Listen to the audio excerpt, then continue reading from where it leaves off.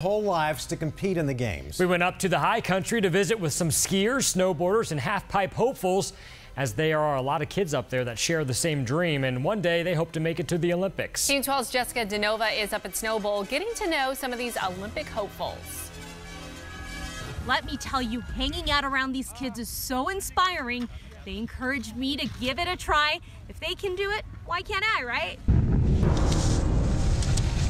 Thrill seekers. The faster, the more fun, but sometimes I will get afraid. That fear, exhilarating. My stomach kind of has the butterflies in it, and I like the feeling of being nervous. Barely knowing how to walk. I've been skiing since I was around 3 or 4 years old. 2 years old. These two members of the Flagstaff Ski and Snowboard Club took on speeding down mountains.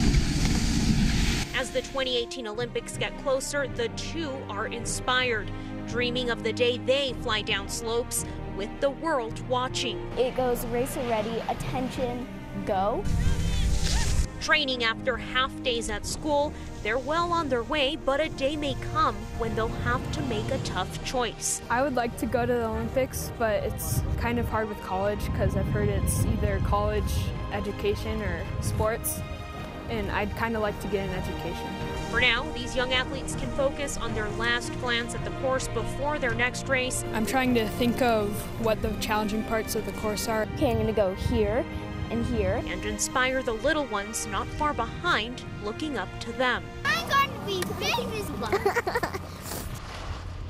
Well, maybe it's a little too late for me to make it to the Winter Olympics, but keep an eye out for these little rippers. You can check them out this weekend at the USSA Southern Series Slalom. We're in Flagstaff. Jessica DeNova, 12